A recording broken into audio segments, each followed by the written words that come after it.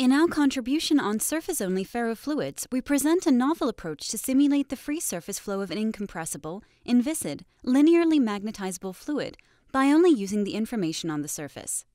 We incorporate the relevant effects caused by magnetism, surface tension, and gravity as illustrated in the upcoming scenes. The fluid's free surface is represented by a triangle mesh. The magnetic scalar potential is computed as the integral of the external magnetic field.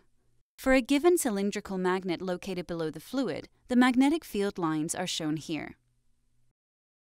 The magnetic scalar potential is calculated on each vertex.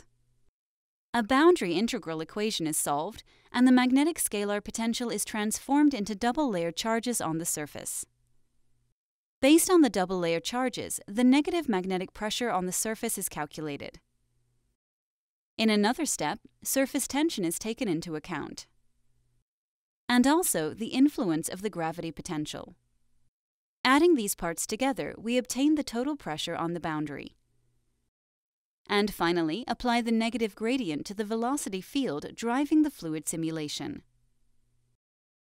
We employ an improved Hemholtz decomposition projecting the velocity field onto a divergence-free and a curl-free manifold. Previous work employed a partial Hemholtz decomposition in which the curl is not handled, and a less accurate quadrature rule for the boundary integral is used. Our analytical integration of the boundary integral ensures high-quality results in all kinds of damping setups. The Hemholtz decomposition employed in previous work leads to noisy simulations, as it can be observed here.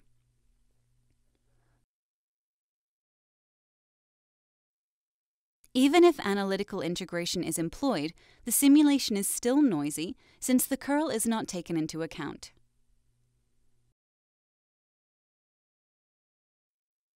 Previous work uses a co-location boundary element method to solve the pressure so that the energy gets lost very quickly. We employ a Galerkin boundary element method, resulting in a superior energy preservation.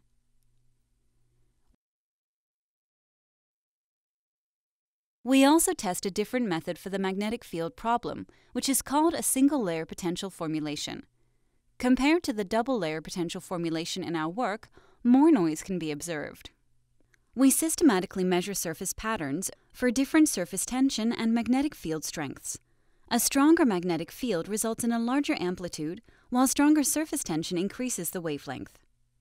The characteristic pattern only forms if the magnetic field exceeds the critical field strengths. We compare simulations with different mesh resolutions. Appropriate quality can naturally only be achieved if the triangles are sufficiently small to capture the characteristic geometry of the spikes.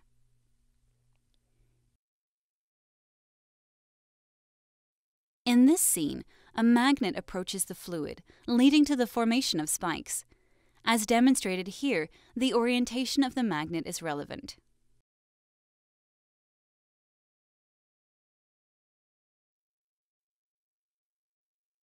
We position the fluid between two thin glass layers and apply a magnetic field perpendicular to the surface.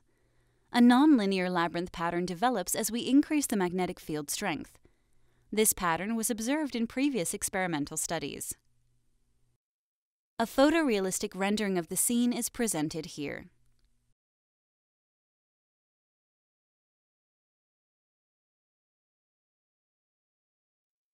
In this scene, we employ two electromagnets, one at the top and another one at the bottom, controlling the movement of the fluid. First, we increase the strength of the upper magnet, attracting the fluid to the top. Then, we increase the strength of the lower magnet while gradually reducing the strength of the upper magnet so that the fluid starts to be attracted to the bottom. Here, we present a photorealistic rendering of the scene.